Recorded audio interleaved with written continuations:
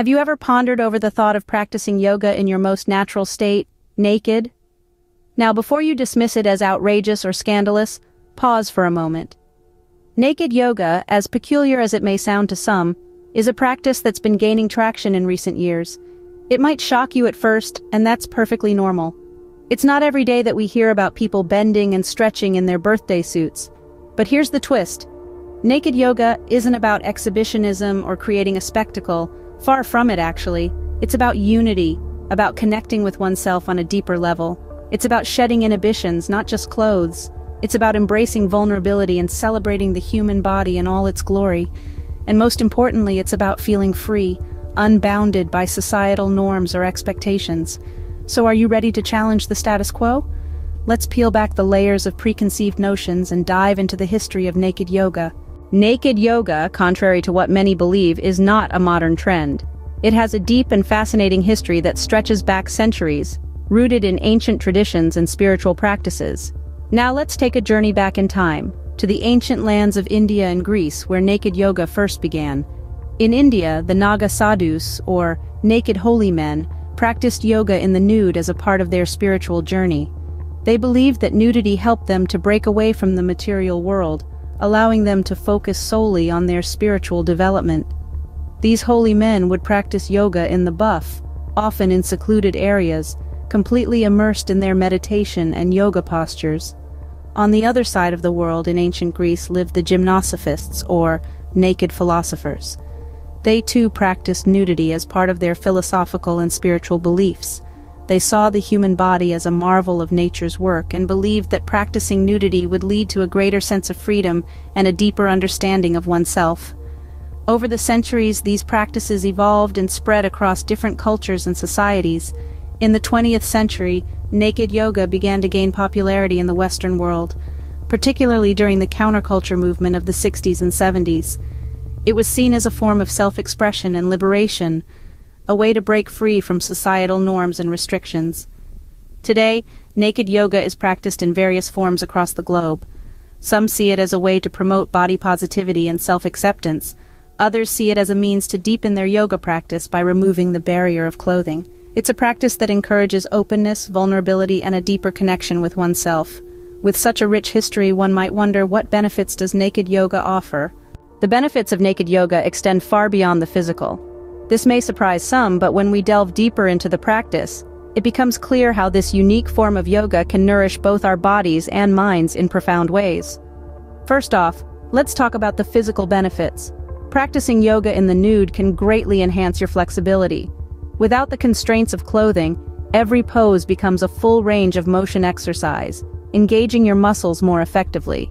This can lead to improved strength and flexibility over time. Additionally, naked yoga can also boost your circulation. By removing any tight or restrictive clothing, blood can flow more freely throughout your body, promoting better overall health. But what truly sets naked yoga apart are the mental benefits. One of the most significant is an improved body image. In a society that often promotes unrealistic beauty standards, practicing naked yoga can be a powerful act of self-love and acceptance. It encourages you to appreciate your body for what it can do, rather than how it looks. This can lead to a more positive body image and a greater sense of self-worth. Another mental benefit is reduced stress. The practice of naked yoga involves a deep level of concentration and focus, which can help to calm the mind and reduce feelings of anxiety. It's a form of meditation in motion, allowing you to connect with your inner self in a deeply personal way. Of course, naked yoga may not be for everyone, and that's okay. There can be concerns about privacy and comfort, which are completely valid. But it's essential to remember that naked yoga, like any yoga practice, is personal. It's about what feels right for you, and no one else.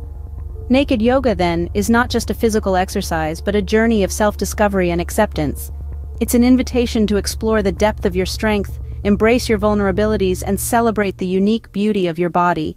It's about stripping away the layers of societal expectations and finding a sense of peace and freedom in your own skin. The path of naked yoga, while challenging, can lead to profound self-discovery. This journey we embarked on today has led us through the winding paths of history, the varied landscapes of human culture, and deep into the heart of self-awareness. We've unveiled the naked truth about naked yoga, traced its origins back to ancient civilizations, and explored the profound benefits it offers to those bold enough to venture down this path. Naked yoga, as we've discovered, isn't a recent fad or a provocative trend. It's a practice steeped in the rich tapestry of human civilization, with roots tracing back to the ancient societies of India. It's a testament to our inherent need for connection, with ourselves, with others, and with the world around us. The benefits of naked yoga extend beyond the realm of the physical. Yes, it can improve flexibility and strength, but it also nurtures the mind and spirit. It's about stripping away the layers of societal norms, self-doubt, and inhibition, revealing our authentic selves. It's about embracing vulnerability, cultivating self-love, and fostering a sense of freedom that's as liberating as it is empowering. But it's important to remember that naked yoga, like any other form of yoga, is a personal journey. It's not for everyone, and that's perfectly okay. What matters is that we approach it with an open mind, a sense of curiosity, and respect for those who choose this path.